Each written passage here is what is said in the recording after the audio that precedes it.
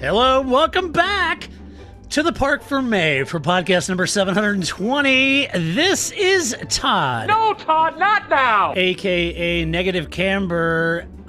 You know I've asked you here. You must convince the villagers that I'm harmless. That's exactly what I need you to do. Tonight, for your kind consideration, we're going to be talking about, some news. But before doing any of that, I have to introduce my guest tonight, and you know what that means. Exactly. I got to go all the way to the right coast of America, nestled in our nation's capital, where she plies her skills as a master statistician. You know her. You love her. It's the lovely, redoubtable Grace! Grace, how you doing tonight? Doing pretty good. Just pretty good. Yeah, same as every Monday night. Pretty good. It's Monday night. Yeah, I know that you didn't put this in the notes, but I did watch the McLaren launch today because I was off today for President's Day, and boy, it was something. No tire sitting though. No, but I did really want when Natalie asked Seidel, like, so what do you think of the car? And see, and this is why I can't be in anything, right? Like, I would have gone, well, it's orange. I mean, it's different, but not that different, right? Like what? Yeah. Because I loved when they were there, when James Key, like the two drivers, and they're like looking at, it totally reminded me of the guys under a broken down car under the hood. Right. They don't know what they're looking at, right? Or maybe one of them does, but the other six guys are just like, whoa, that over there. They don't know what they're looking for or what they're talking about. But it's totally what the drivers look like, because they're just like, oh yeah, and this thing over here, and oh yeah, you're right, James. I like the way this floor looks. You're the driver. Like, I would just be like, I don't know, it's blue. It's nice. I mean, at least Ricciardo was like, what's got my name on it? That's exciting, right? Like, I don't know. I know. I was waiting for Danny Rick to go, now you prepare that Fetzer valve with some gauze pads and some 3-in-1 oil. That would have been good. Right. And your line is, you're right. The aero bits do look different this year, right? Or whatever, their rule changes were. You're right. It was the rule great. did change the way this floor looks this year. I tweeted there was this one shot when Lando came out and she was interviewing him. And I tweeted because right over his left shoulder, there was this really excited young man, and he was so excited, and he was like, oh my gosh, that's me, and he was so excited. So I made a little gif out of it and tweeted it. Now, I don't know if it's him or not, but there was this Twitter account that said, hey, I'm the McLaren kid. Oh my God, that's great. Tweeted thanks and all this stuff. I don't know. Could be some, 40-year-old dude from Omaha. But we're going to pretend it's that kid. Whoever. I'm going to pretend it was the kid emailing me saying, hey, thanks. And I said, well, no, great. Man, you made it, really special and brought all of his energy. And so whoever that little kid, he was one happy kid. It was great. That's like... So, right, because I saw that, and I said, that's me on the Jumbotron anytime at a Wizards game I get on there. So they always have, like, the games that they do during the TV commercial breaks. Well, they do one, the Wizards do one with the gecko. Like, you have to find the gecko from Geico Gecko, right? Yeah. But so because he's standing next to you, right? So usually when the Jumbotron goes on, you don't always know, right? But the gecko's right there, so I'm like, whoa, I'm going to be on! So I'm, like, totally nerding out. It's the most ridiculous video ever because, of course, I know I'm going to be on there, and Flip's, like, prepared. And it was just like, I was a total nerd. Like, look, it's the gecko. I'm on the Jumbotron. And especially because we don't have kids. And so unless you're sitting near cute kids, because that's usually what gets you on the Jumbotron is like cute kids or fun dancing. And I'm not really into the fun dancing. Right. Nor do I have cute kids. So unless I steal my friends' kids, which I've totally done, and then we go to games and then get on the Jumbotron because everybody loves cute kids. But yeah, so I feel that guy. I totally would have been that's me. Oh my God, Mom, look. Right. And then then the other thing too was like, I totally, if I would have been picked as one of those fans, I would have totally shown up with my old school McLaren outfit, like my old school hat and stuff. And he's like, Flip was like, no, they send you what you have to wear. Like they send you a hat or they send you the shirt, and that's part of the deal of you being. You should have showed up in your Predator gray hat. Just a little nod to Ron. Nice, Ron. I could have gone, but I'm like, but I got that hat when Kimi Räikkönen was at that team. I was I've been in a relationship with that hat longer than my husband, which is true. It is true. I've had that hat for a long time.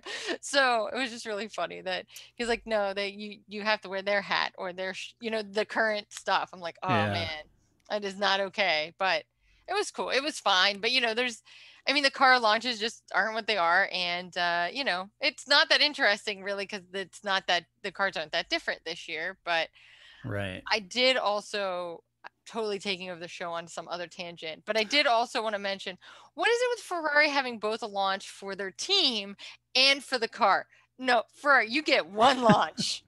What is this crap? You don't get to be like, look, here's Carlos Sainz. Look at his hair. Look how nice he is. And then here's our car. Like, no, Oh, they're going to make a meal out of it because once they figured out how inexpensive it is to stream a launch instead of flying the world to a location, they could do 2 launches now. I mean, they could be like, money. And if you look out the window, that's Haas over there, but we're separate entities now. Right. Right. Don't look in the wind tunnel. Yeah. I just thought when I looked at the schedule, because not all the teams have put out their date yet, but I was just like, oh man, Ferrari, 2 dates. That's how we're playing it this year. You better bring it. You can have 2 launch dates and then, middle behind, Aston Martin this year, right? Like, what is that, man? Yeah, that's kind of exciting.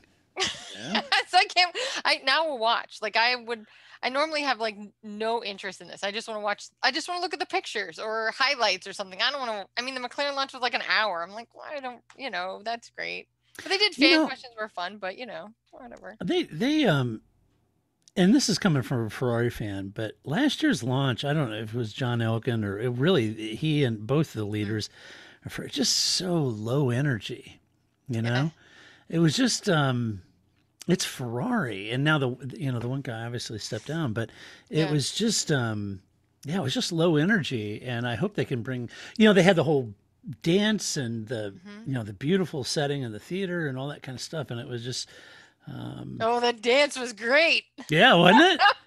That was something. It was interpretive dance. Like, I'm like as if you were racing in F1. Those wheels took a minute, but then I hit that memory. Oh yeah, that dance. Yeah. So it's kind of like I don't know. I if it was me, and I'm not Ferrari. I don't work for Ferrari or Italian. But I'd be arm waving like crazy.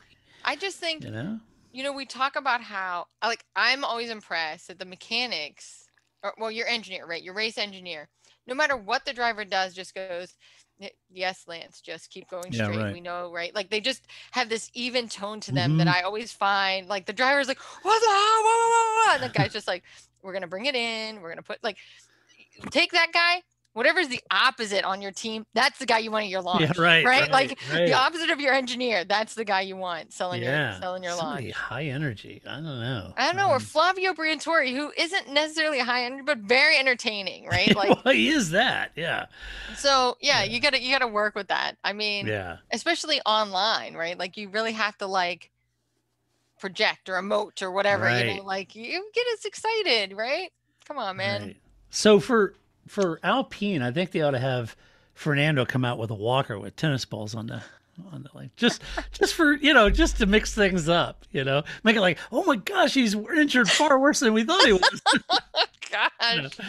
Then do the Willy Wonka, then do the tumble and stand up. Right. Here I am. Yes. Yeah, that would be good. Young driver Fernando Alonso. Yeah, I think that would be. I am going to be disappointed if we make it through a whole car launch season and not one session has the driver sitting on the front tires. Come on, people. It'll happen. We live for that. Most of the launches will probably happen at Bahrain, right? Winter testing. Yeah. And so that's when we'll see it. That's when we'll see it. They'll pull it out of the garage. The driver's sit on the front wheels. And then we have our obligatory front wheel sitting picture. Yeah, exactly. Yeah. I mean, plus they'd mentioned in the McLaren launch that, the car itself was already on its way to Silverstone. I don't know if the drivers are also on their way to Silverstone, right? To get pictures. So maybe we'll get McLaren pictures of the drivers on the tires. We just didn't get it at the car launch. Right. We may get it at Silverstone. Because the car was already on its way to Silverstone. So we cross our fingers, right? There's still some opportunity to see Lando and Daniel Ricciardo sitting on some tires. Yeah, I'd be up for that. I would too. And I can't wait to see why Ferrari needs 2 launches. Yeah, I can't imagine. What are you gonna? It's one thing to talk about your car and the development and all the things, and then interview your drivers about the season and what they think of their new car and all that stuff. I'm wondering what they're going to talk about just to the drivers for an hour. Yeah. Man. So Maybe February, they'll have it where they're going to a studio to record a song or something. Who maybe. knows? Maybe they're all just like the unbox. Maybe they're all just waiting for McLaren to go so they see what they have to do for the rest of the Yeah, season. right. Yeah, Right. so February 26th is the team launch, and March 10th is the car launch. Ah, there you go. So right, in March 10th, that's because winter testing is the 12th, right? Yeah, so that's right. So they're before. so they're not going to show. So what that tells you is they're not ready to show the car yet. No, right. They're hoping to have it like duct taped together for winter testing. Yeah. Well, if it was like Racing Point, maybe they're just waiting for Mercedes to release theirs, and then they could take some quick measurements and design it real quick. Maybe, right. That guy is taking pictures of my car. Yeah. How comes AlphaTauri is going to be announced and Red Bull hasn't set a date yet? Because it's the next one. They're on the 19th. Well, that Red Bull, Christian, he's elusive. It's tomorrow. That's true. Maybe he doesn't want anybody copying, again, the non-change design from last year to this year, but Yeah, right. their floors are different. So that's the next one, but I don't know. I can't wait to see what Ferrari's got, they've got for me. 2 launches. I can't wait. Going to be exciting. All right, let's talk about some news, shall we? I'm ready. Okay. Well, first, the big news of this past week was Lewis Hamilton signing a 1-year deal, an extension, or whatever you want to call it. As we discussed, this was the most likely outcome, given the changes at Mercedes, and the long-term deals are going to have a lot of hair on them. So, and a lot of complexities around that long-term post-racing career that he wanted from Mercedes. And being that Mercedes is in the thrust of a change, and the F1 teams, the Mercedes F1 team is also in the thrust of a change with Ineos coming in, with Mercedes spinning Daimler out. There's just a lot going on over there, right?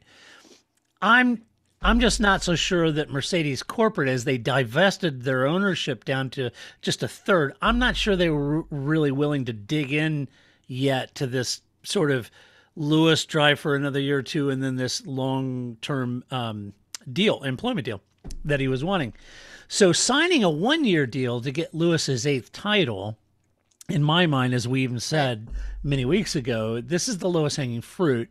But I also think setting up that foundation with Lewis, with a few quid of the Ineos back team, I'm imagining that's why. I think that's a deal sweetener, right, for Lewis. Yeah. And so they sweeten the deal a little bit for Lewis because it's a very important cause to him.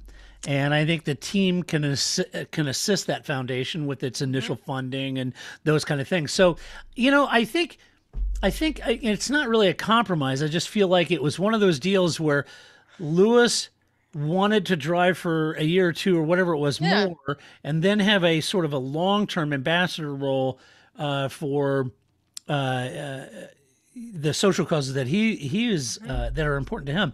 And I think that's what he was looking for. So I think what this thing does is says, look, we can achieve a smaller version of that, maybe not this long-term sort of thing, but we could do another year, get your 8th title, set up a foundation that will seed the money for that foundation. Right. That'll give you some purpose that you're driving hard towards. And so I think that it was a good way to sort of reconcile the two things, if that makes sense. That's just my hunch. As for how much, I have no idea what he's getting paid for this 1 year, but I'm assuming that's why they brought Ineos in. Thank you, cha-ching. And they brought that in for some operating capital. If it's remotely around that rumored $40 million a year, is that worth an 8th title? Considering that possibly Valtteri or even George could possibly win that 8th title for Mercedes in that car. Why wouldn't it be capitalizing? You get all the brand association with Lewis winning his 8th. It would be his 8th title, record breaking. So why wouldn't probably is right. Before you get. Oh, as I mentioned, and I took a lot of heat for this, I would have just signed him for a 1-year deal. And after that, I probably would part ways. But to be honest, I think I would have moved George into the seat this year alongside him to get a year under his belt Oh, before I'm parting companies with Lewis. sure. I think that makes the most sense, right?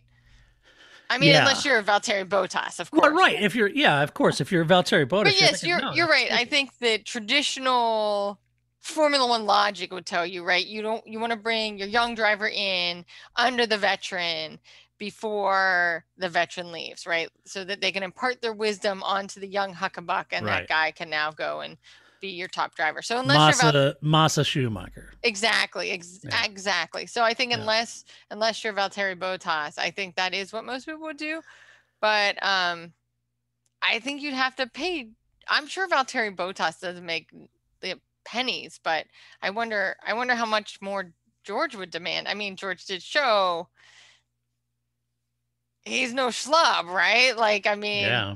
I'm wondering if Lewis's delay for all those months didn't get Mercedes in a position of saying, look, we don't know where Lewis is going to go right. and what his intention. We think he wants to be here, but you never know. But we know where Valtteri is, and he Right. definitely wants. So that's a bird in the hand. We have at least one driver, right? We right. might as well secure that, because if Lewis does decide to hang up the helmet, we bring can in move George in, and we got Valtteri for stability. So they did the deal Yeah. with Valtteri. I don't know. I think if George was I'm not saying that happened. I'm just thinking out loud.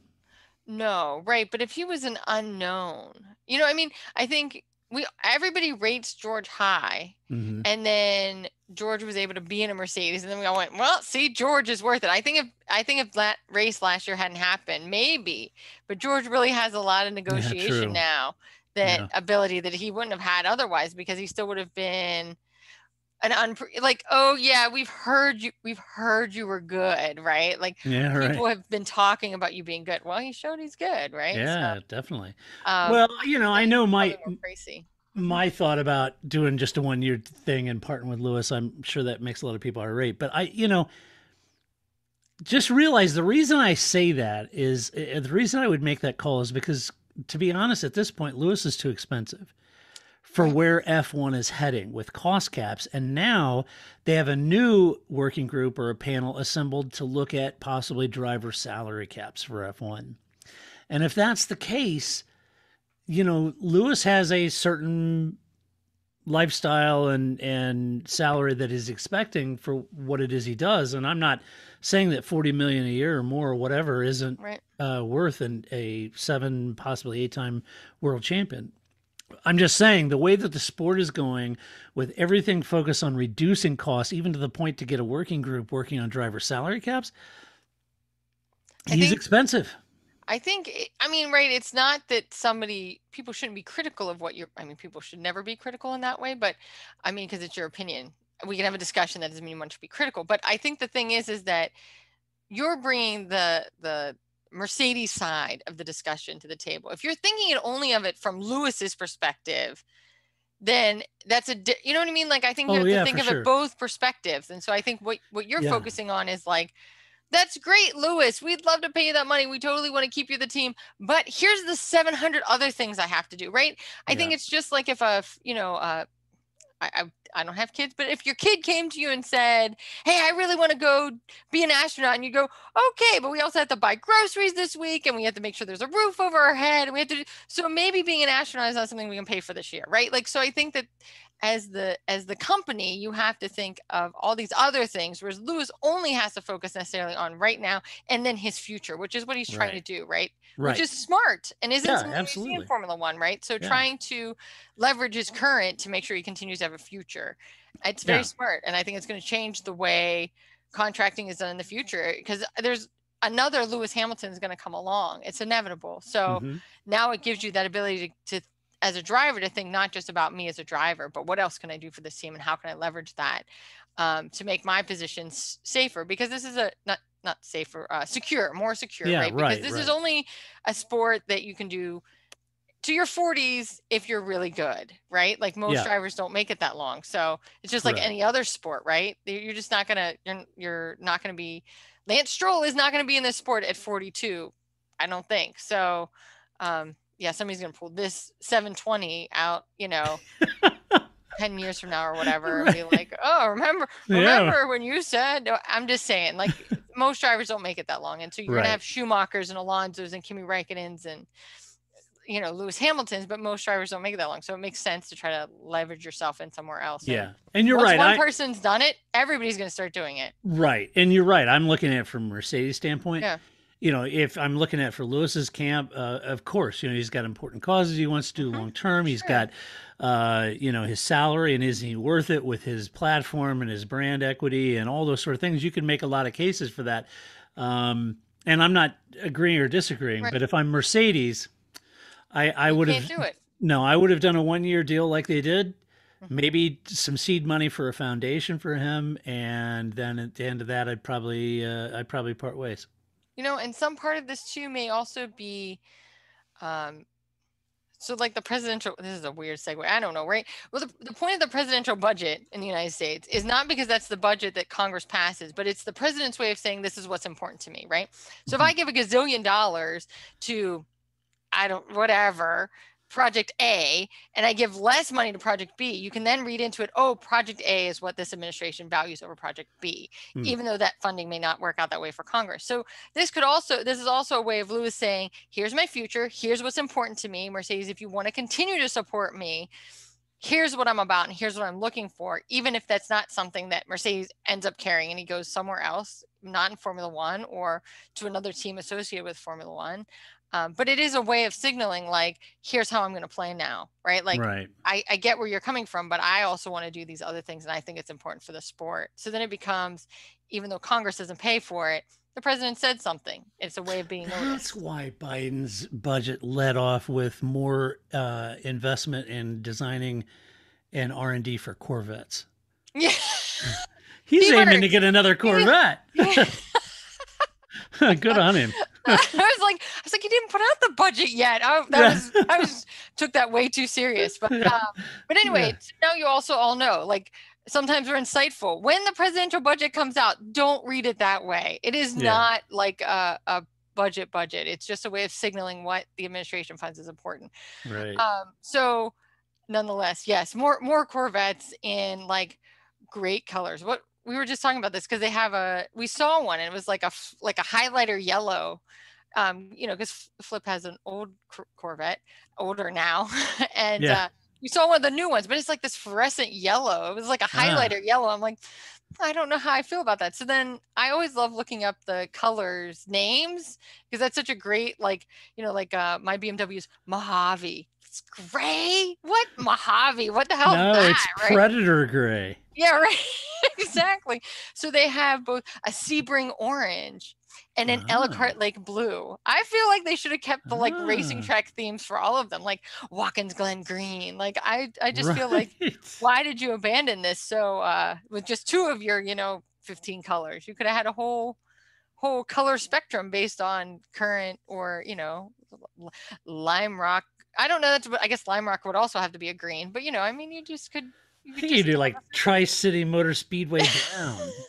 Right. I just perfect. Just keep with it.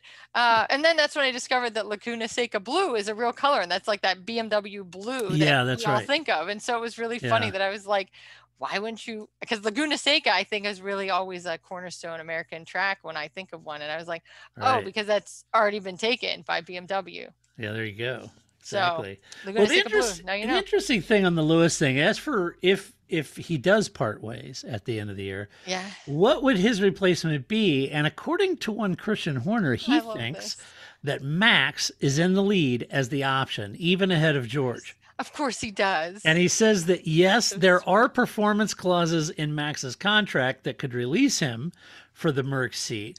But he thinks Max will stay at Red Bull. He believes in the program. He has a great relationship. He knows the investment they're making in the team, and he doesn't think that Max would leave. And I doubt he thought Daniel Ricciardo would either. Or I doubt he thought Sebastian Vettel would for Ferrari either. So or Alex Albon. Oh wait. Oh, sorry, too soon. So there you go. Okay, so I took Christian Horner's as like, so if you do something dumb and you go, "Oh God, that was dumb," and your spouse goes, "Oh, that wasn't that dumb," or "Oh, it's all right, I'll help you," or "I still love you." That's Christian Horner, right? Like that's just the like ride or die spouse right there. That's Yeah, just right. like, "I still love you. It's okay, Max. You're still my favorite, even though everybody's talking about Lewis, and you're not stupid just because you did this Right. stupid thing." So I just totally took that as Right. like Christian Horner. Nobody was really. Of course he says Max. What else is he going to say? Unless he said something like, if he said like Kvyat, that would have been great. Yeah, right. That would have been the story right there. Nobody would be talking about Lewis's, signing a Yeah. contract if he had said that. But That's Max was pretty just like, funny. "Oh, you're my spouse forever. That's so nice." We're good, Max and us. The That's team's, right. Oh. but there's also a part of me that thinks if the 2022 regulations changes are really good, a battle between Lewis, Fernando, and Max might be really fun. So staying longer than a year might be kind of fun for Lewis. I think so too. I think Yeah, that would be fun. I Yeah. do too. All I'm right. here for that. I'd watch that. Yeah, me too. All right. Well, hey, speaking of Fernando Alonso, No more radio, the rest of the race. he had a bit of an altercation this week. He did. Yeah, if you were excited to be returning to F1 in an Alpine F1 car, then getting hit by a car and breaking your jaw is not a good way to show it. Unfortunately, Fernando was involved in a cycling incident with a vehicle and suffered a fractured upper jaw in the process. He was hospitalized for surgery and then released to recover at home. And according to Alpine, he'll be ready for the 2021 season opener. And I'm kept, as soon as I read that, before I even found out what condition he was in, is like, oh my gosh, those poor people at Renault. That had to be one of those heart and throat moment like it was with Oh, yeah. Kubica, right? Sure. I was like, oh my gosh, what's happened to Fernando? And thankfully, he's at home recovering, and I think Yeah. his social media said, hey, he's okay. Thanks for all the well wishes, and he's looking forward to the 2021 season. I did find the press releases from Alpine to be rather Spartan and almost cold. In a So way. here's the thing. I thought that they were very much right. They were just factual, right? So I Yeah. think one is we won't actually know until he shows up at Bahrain, right? What that is, because to me, it was like, in football, but I think hockey is a better example, but like there's some strategery involved with how much injury you reveal, right? So you don't want to say Alonso is so injured that he might not come back at Bahrain, even if that may be the case, right? Even if it is more serious than what the team is putting forward, because there's some strategy involved. But it also reminded me, like in hockey, they're always really generic, like upper body injury. Now, Sidney Crosby could come to the next game missing an eyeball, and they still would have called it an upper body injury, right? Right. There's really like two injuries, upper body, lower body, and that's it. That's all Right. you have in hockey. And so I think it's vague on purpose, and we really won't know, because it could be like, like one report was like he dislocated his shoulder and lost some teeth, his jaw and lost some teeth. Or it could be like reconstructive face surgery, right? Yeah. Upper body injury. He could be missing an eye. He could have bruised his elbow. We really don't know. We won't know. If But he shows up in the paddock wearing full headgear to immobilize it and everything, we'll know something's up. yeah, exactly. Yeah. So, I mean, again, I'm not, I guess I did just try to make light of somebody's injury, but I am glad he's okay. Oh, for sure. And then, yeah. but Scary. I guess I kind of read it as they were hedging their bets that he was going to be there for winter testing, although that may not happen, and we won't know until we know.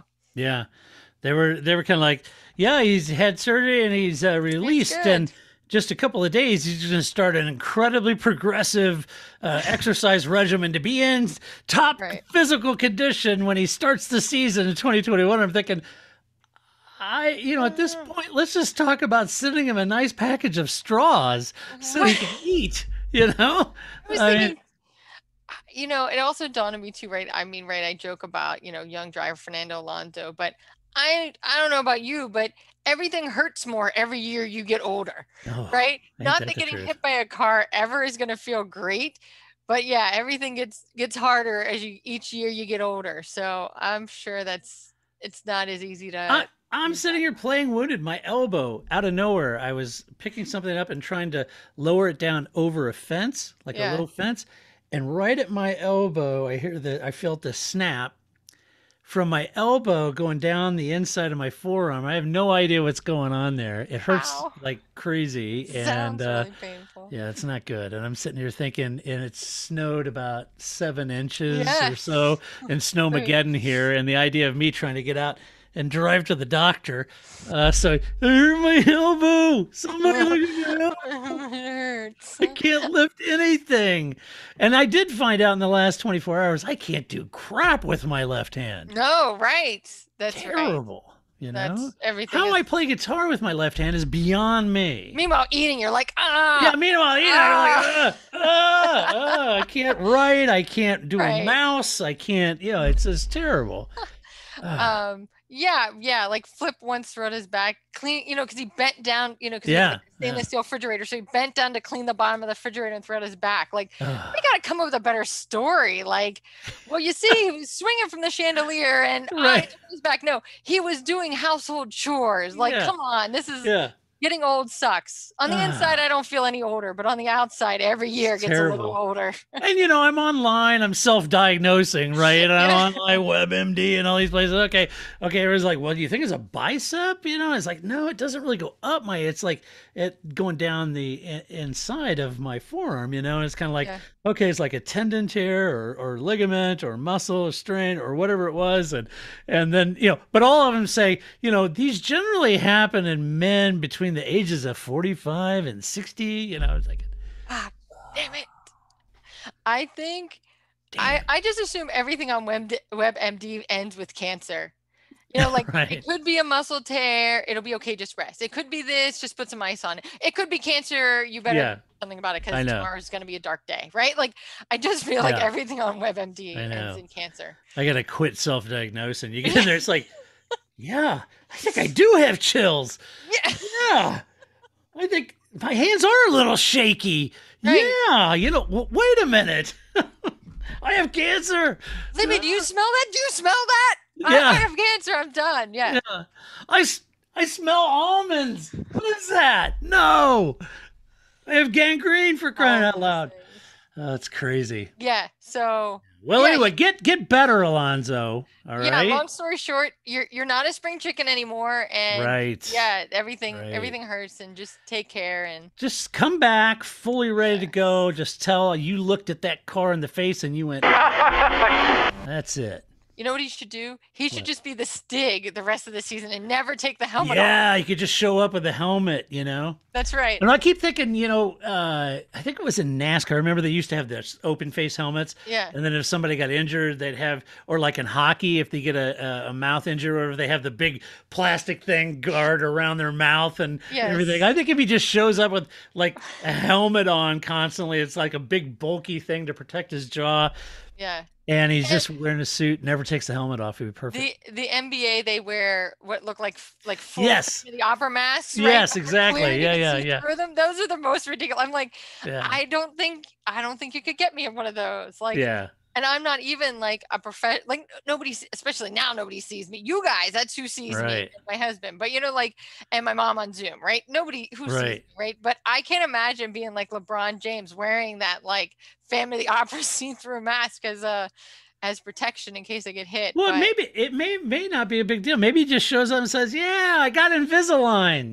Can Yeah, you see him? Yeah, everything's fine. They We're just put Invisalign. We're good. we're good. I think it'll be interesting, but I do think you could just do the whole Stig thing and just wear your helmet the whole time, and I think nobody it'd be will know. great. And you're not taking the helmet, and they couldn't really prove if it was Alonso or not. That's right. Midway through the season, he takes his helmet off. It's Nico Hulkenberg. Oh my gosh. Or Sorokin, right? Isn't that their Yeah, right. right? Yeah.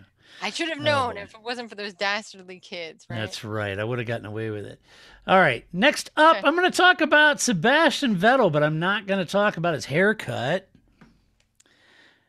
This just in from Paul Charsley, who just texted me in the middle of the show. And he wants all of you to know, he didn't say this, I'm saying this, but he did send a picture. He wants all of you to know he was planning on being on this podcast tonight. Was? But Dallas, who isn't used to snow has gotten a bunch of snow. Yes. And they're like on a rolling blackout thing. So they're cutting his power. And so he's got that going for him. So yeah, he couldn't join tonight. So he was sending me a picture of the candles he had all set up at his house. I'm going to have to text him because it's like, California would have rolling blackouts. Like, so you left California and now you're in Texas. And you still have rolling blackouts. Do you see, Paul, that you clearly are the least common denominator here? Don't move to Maryland. I like my electricity. Do not come back to Missouri. We don't want you. We're good. Yeah. Yeah. Keep your blackouts to yourself, man. Oh, boy. Anyway, back to Sebastian Vettel. Otmar Snackenauer, our favorite. Yeah, I love that guy. The American with a not so American name, as you would know. But the best name. But the best name in the paddock. His parents get real bonus points for that. They do. That's the best name. That's an awesome name, Otmar. Yeah. He says he is incredibly, I'm saying incredibly, he's pleased with the impact Sebastian Vettel has already had on the team in his short time there. And having never even driven their car yet, he's making an impact on the team. Oh, very good. Meaning that the reason they chucked out Mexican Sergio Perez, who was doing a bang-up job, to bring Vettel in was to get all these benefits from a four-time world champion. Sure. And he wants you to know that the benefits are already paying off. All right? Vettel is that good. He is that good. Whether he's got hair or not doesn't matter. He's that good. Here's what he's done. He's already helped with the ergonomics and the complete button layout in the cockpit to make the car much easier to manage. You could see Lance. So where's the on button? Behind the roll boot? My water bottle. And Vettel's like, where's the on button? Behind the roll boot? Are you guys crazy? Lance doesn't know. Where's the brake pedal? It's a hand crank over here, Lance. Oh. So this is what I'm envisioning when you read this. So we have, both a formula, because Flip has a sim, setup, right? So sure he does. We have the regular, of course he does, right? But I've posted pictures of it, right? So here's the Formula One steering wheel, right? And then we got a full steering wheel so that we can play dirt rally, right? Because I'm like, the Formula One game it's too precise. I like some rally, right? That I'll drive. But the wheel has the buttons for an Xbox, and we have a PlayStation. So you have to make little stickers so that you can change, the X and the triangle and the squares to be the right thing for your PlayStation instead of the Xbox. So long story short, that's what I imagine Vettel doing is like with a magic marker, like, filling in the little square. So now it's an X so that you have the right buttons for your system. Seb sitting in the cockpit with a label maker. Yeah. Printing out labels and putting it. No, this water should bottle. Be the on button. ERS. Yeah, ERS here. Yes. Yeah, well, exactly. Whatever the heck he's doing, he's revolutionized the cockpit already. That's what I imagine happening there, is just putting like some button covers on there so that it makes right. sense. I love it. He's tested their sim and told them where it needs improvement. Okay, all of it, I'm sure. Got in there. He's like, what? They're like, hey, did you like it? And he's kind of like, not good enough, damn it, not good enough. Either that or it's a shit box. I wasn't sure which one you were going to go. There you go. You got out and said, it's a shit box. Yeah. That'd be great. So, it's a virtual shit box. Yeah, exactly. So he's done that. And let's see what else he did. He has shared with his engineer the data both he and they will need in order to improve their car during the year. Okay. Otmar went on to say that Lance doesn't have that experience. And so Seb is already earning his keep as a huge mentor to Lance. I want it now! What's the matter with those twats down there? So there you go. Lance. He can't get a break. Well, he's never been in another team either, right? So I think right, some of this is the bravado of having Sebastian Vettel, but I think if you went to it's true in any field, right? Like I joke as a new employee, I was like, oh, well, in my last job, we did it this way, right? And I become very self-conscious about that because nobody wants to hear like, well, my old boyfriend used to do it this way. Why don't you load the dishwasher this way or whatever, right? Nobody wants that. And so he will, of course he will. He knows how to win. And I think that having a Formula One champion and a sojourner and a vet at your team is going to exponentially help your team because they've never had that. But I think this also makes it sound like, when you have your performance review, so we have them twice a year, right? But if you get hired, like right before a performance review, it sounds like this. What did Grace do? Well, she looked at the buttons on the steering wheel and, well, she made sure that everything kind of, right, because I've only been working here for 2 weeks, but you're required to have my performance review today, Right. because that's when everybody in the government's having them. So I just think this is what this sounds like. We've only had 3 weeks with them, and we're trying to come up with something, and this is what we got. He put new buttons on the steering wheel, right?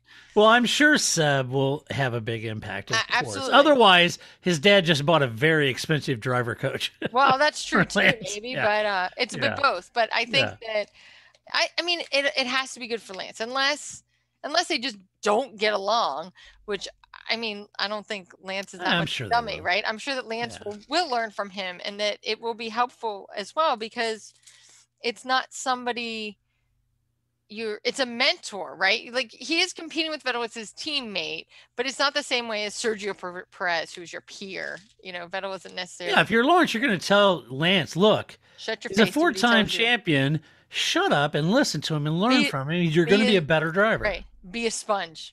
Exactly. Be a sponge with some good hair. Shut your face and listen to what he tells you, right? Exactly. So I think that's why I think that this is only going to make that team better, because this may be what gets them over. I mean, I talk about this in basketball. It happens a lot, right? Like, sometimes a team just can't get to the playoffs, and then they get a veteran who perhaps is on the backside of his career, but has been to the playoffs before, and that just can really pick up the team, because it's somebody who knows how to do it and how to play the same team over and over again and be there night after night. And so for sure, I think I think it can only help. And if it doesn't help, I'm gonna blame Lance Stroll. Well, why not? All right. Sure.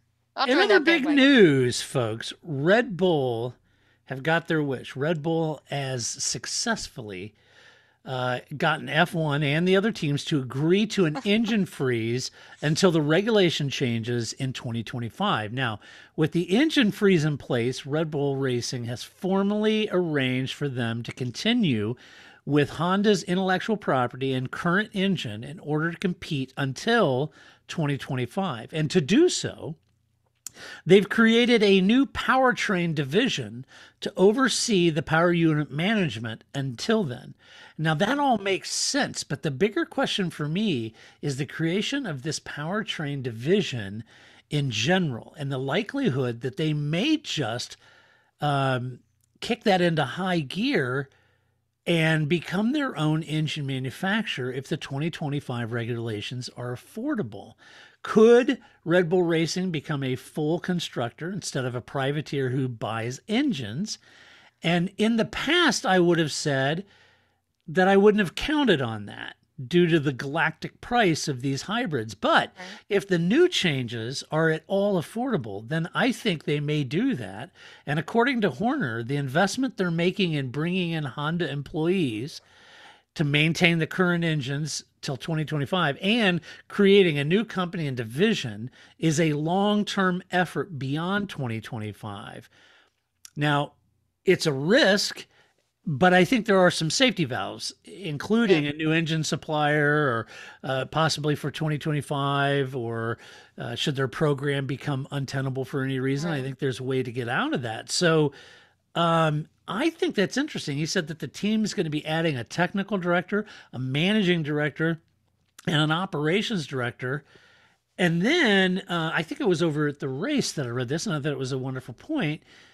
Does anyone know what Andy Cowell of Mercedes engine fame, who recently left, is up to, or Mario Ilian, who has a strong relationship with Honda already? So that all is very intriguing, because as the biggest privateer in the sport, to create their own engine department is a big, big investment from Dieter. So I think that Dietrich Mateschitz is making a huge investment in this. I think that's what Christian Horner was saying. You don't make that kind of investment just thinking about how I can nurse a Honda engine to 2025. This is a long-term prospect. I think that this sounds like an IKEA project, right? Like, right. Here's some pieces and some Allen wrenches. Good luck. Put it together. But I also I think that Well, I think this is great. I mean, even if this is just speculative news, I think this is a great thing to talk about, right? The idea of Red Bull becoming a full constructor and making their own engines. But I think I'd like Ferrari to note this is why you have 2 launches in a season. Right. Not for whatever Ferrari's going to roll out, right? But I'm just saying, like, I feel like, so Gran Turismo, they have all these like, little things that you have to learn how to do before you can play race to help. You don't have to, but they're like tutorials, right? So you can get a feel for how to race and how to take the lines and that kind of stuff. But there's this music that when you get a gold, even if I've played it and I've heard it many times, everybody must stop and we must listen to that music. I feel like that's how I want to like come into a meeting, right? Like this grand, I just won music. I think that's what you need to play rolling out this new engine, when they build it. That'd be perfect. That's a great idea. It's like, here comes the Red Bull and look. There it is, the Red Bull engine. That's what I'm saying. So Christian Horner, I know you listen to our podcast, so I'm just saying this is a great idea and this is what you should do. Yeah. And I think it would be fun, but I do imagine that the technical directions that come with whatever in the intellectual property that they gave you is going to be like IKEA directions, and it's going to be like 4 steps, but it really encompasses like 58 steps. Right. But it's only 4 pictures, right? Right. So make sure you have a friend. Don't lift heavy things by yourself, and good luck. And bend at the knees. That's right. That's right. Oh boy, yeah. So very interesting. I didn't see that one coming. No, I didn't either. Good. I didn't either. And but I'm excited about it. I think it's great. And I think you're right. If they get, either Andy or Mario, I think, Andy would be a coup. It would be a whole new level for this team, right? Like, yeah, it would really push them to a new level. So Andy I would think be they an do. absolute coup. It would be great. It would be great. Sorry. So the teams got together in an F1 commission meeting this last week, and they are interested in testing this whole sprint race concept. Nobody else is interesting, but they're interested. Oh, okay. Oh, they're interested. Absolutely. F1 wanted to test out a new concept of a sprint race. And we've mentioned this before, but the sprint race on Saturday to determine the grid on Sunday. And the teams voted that they would be keen to try it out. So as a working group has been created to sort out all of the details. Now, the teams are keen to understand things like points weighting, possible prize money, and how it would impact driver contracts. The teams are keen to understand all of the rules, how this would work, how this would actually figure out their qualifying on Sunday. All of it. All of it. Yes. Now, the race is set to be 100 kilometers long, and Canada, Italy, and Brazil are sort of the targets.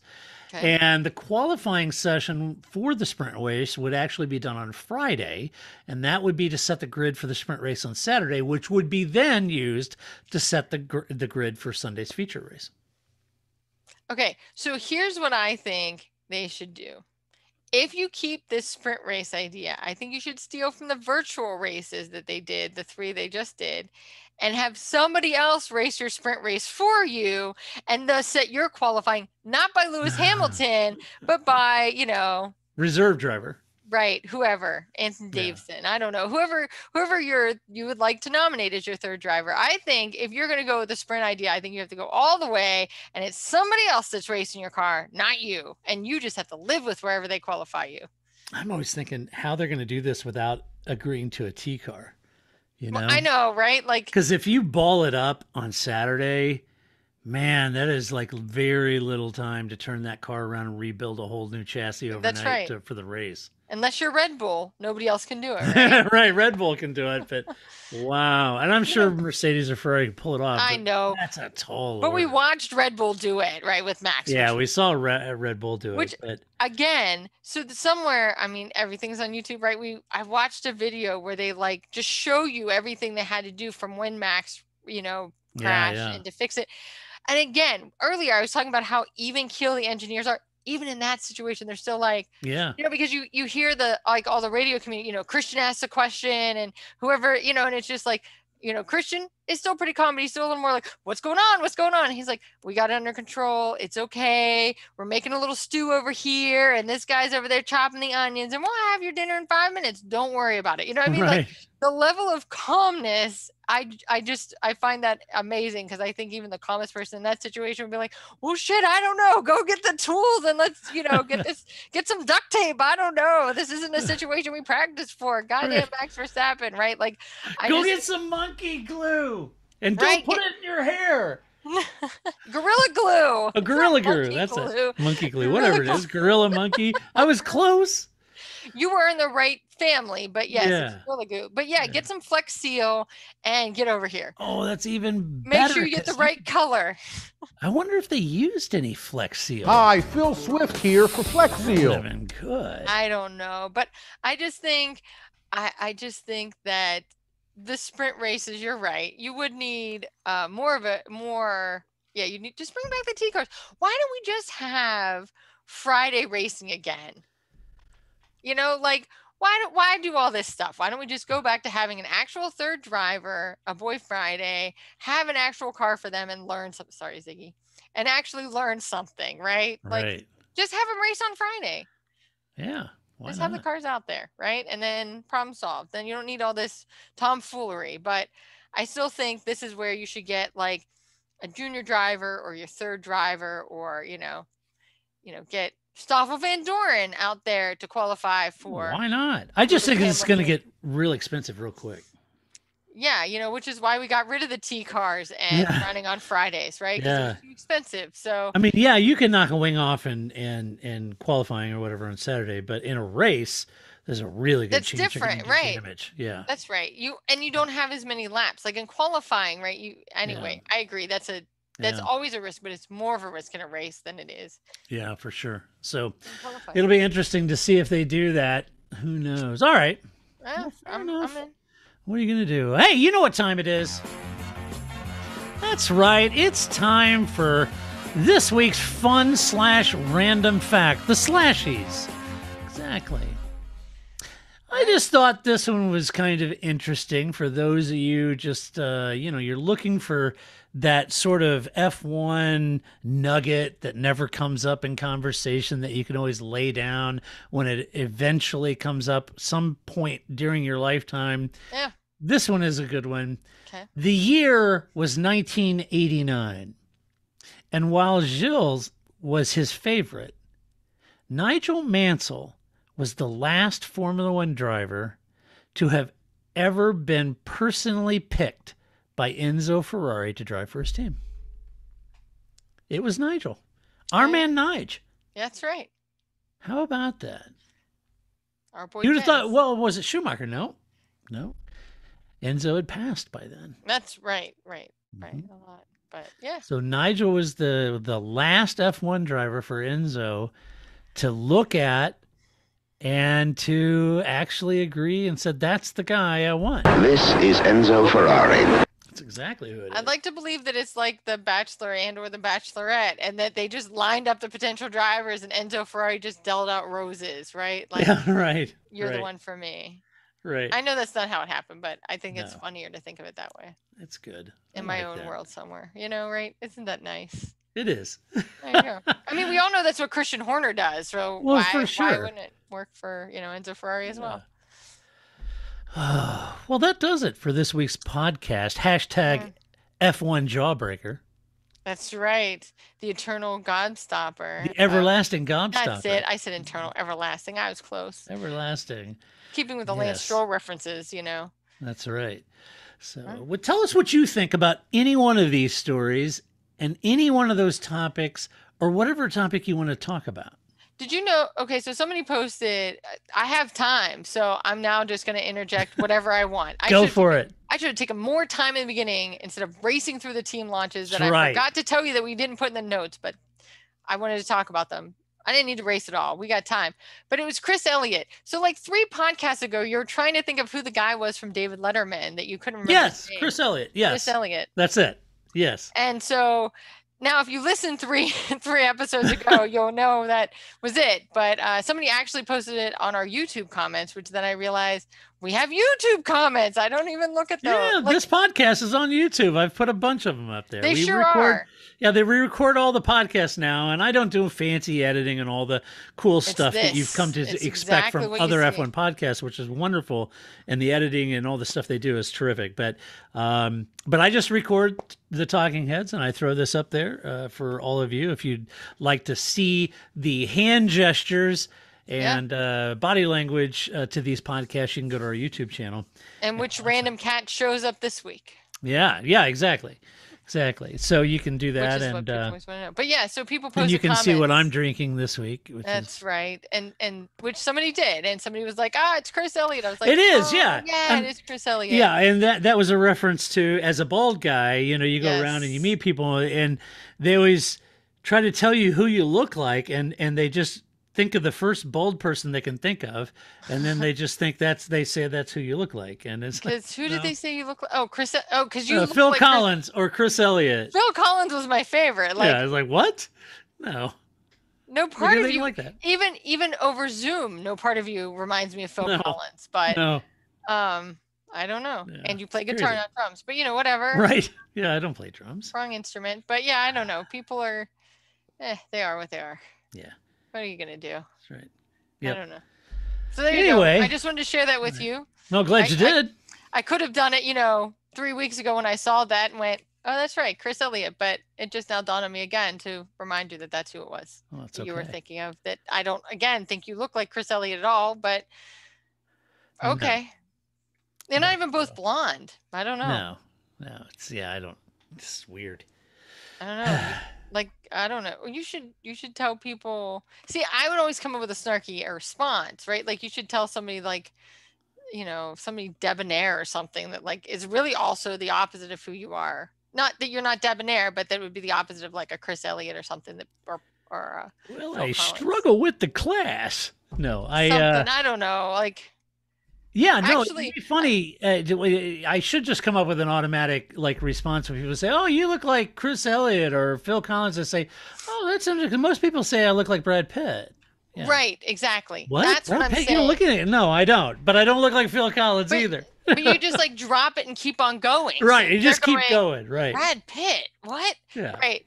So that's what you have to do. I always think, everybody that has a name like this, so inevitably it never fails that whenever somebody's praying, inevitably somebody says, Grace, why don't you say Grace? And inevitably I always say in that voice, oh, you're really funny. You're the first person in 40 years of my life to have ever said that. And I'm like, oh God, that was great. I just told the president of my company that in that voice.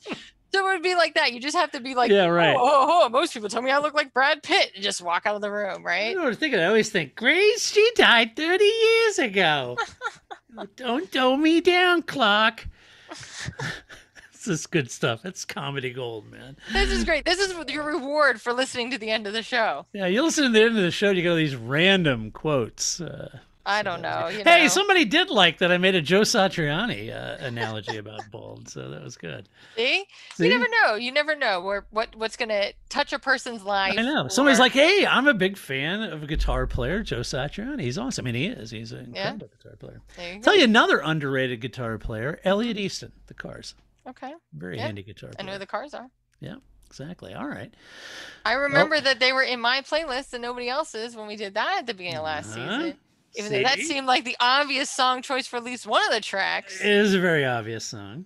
Thank you. I agree. I don't know. All right. Well, be sure to stop by the website, theparcfermé.com. Share your opinion. Just do it to quorum civility. A huge thank you to all of our Patreon supporters out there who put up with our cheesy movie references and lines and the lack of editing on our YouTube videos and all of the other shortcomings and reasons that we fail. You stick with us through the whole thing and support us, because if you didn't, we wouldn't have this. We couldn't and wouldn't do this podcast. And everyone who doesn't support us is probably saying, stop supporting us, because then they wouldn't have a podcast. But Don't anyway, listen. Why are you listening? If you really got to the end of an hour show and you think people need to stop supporting these people, why are you still listening? It's free. Nobody's making you listen to this. Go somewhere else. There's lots of F1 podcasts. That's just mean. It is. So if you like the podcast, you can go over to iTunes, give us a little love, give us a good rating over there. It's always appreciated. And we love getting messages and those kind of things from all of our listeners. It's always, I know we've been doing this for over 15 years and we're, 720 episodes in and over 800 with downshift episodes, etc. But it's still, to this very day, incredibly humbling, for sure, to get messages from people in Norway, in Holland, Australia, Germany, Russia, Taiwan, APAC, EMEA, anywhere. It's just incredibly humbling to get messages from all of you that listen around the globe. Yes, we have a large share of our listeners are in the in North America. And they're awesome for sure. And sometimes you go places and you meet them. I've been on trade show floors and had people hear my voice and say, wait a minute, you're Negative Camber, and those kind of things. And that's incredible. But for all of our international listeners around the globe, it's just incredibly humbling. Paul and I wax poetic of our love of Australia and all things Australian, and get messages from a lot of the folks in the Great Southern Land. It's fantastic to hear from you guys. And it's just, it's incredibly humbling still to this very day. My wife got a freelance, she does marketing and brand positioning and all this stuff. And she does a lot of that freelance. And she got a freelancing opportunity with this person. And come to find out, that person, she's never met her, starts talking to her about this project, and somehow it comes up. And her husband is a huge F1 fan and listens to our podcast and knows us. It was like such a small world. This is bizarre. So incredibly humbling. And so hello to Wendy and your husband. I can't, name escapes me now. But anyway, that was wonderful. And so thank you for all your messages, for reaching out. Someone said that there was an email bouncing back, but feel free to email us. It's tpf@theparcferme.com if you want to email us. But thanks so much for reaching out, and we really appreciate it. And until next week, when we do it all over again, this is AKA Negative Camber saying so long, Grace. See you next week. That's it, man. Game over, man. It's game over.